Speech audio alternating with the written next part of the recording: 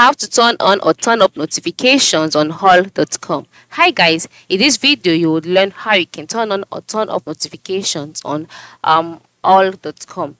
Now, to do this involves two processes. The first step is by turning on or turning off notification directly on all.com using the settings on your device, or by turning off the communication preferences on your all.com account. First of all, you have to turn this off or turn this on using the settings, and to do this you have to navigate through to your settings icon on your device and then click on it. After opening up the settings page, scroll down until you can see app management. Then on the app management page, select app list and then go ahead and select all.com. And then once you're on this page, you'll see notification as the first option. Now this varies depending on the type of device that you are using, but just ensure that you note the keywords that I am using in this video. Then once you click on notifications, you will be brought to the notifications page. On this page, you can see the option allow notifications, right? So mine is turned on automatically. So to turn this off, just tap on this toggle.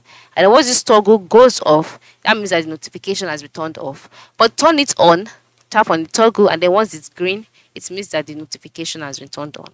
Now this is for the settings.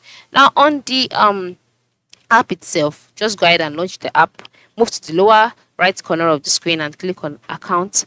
Then you can see the different options here. You can see personal details, work details, advanced settings. Click on advanced settings, and then you can see communication preferences. Click on it. Now once you click on communication preferences, you'll be taken to a page where you see a list of preferences, the ones that you can accept and the one that you can also block.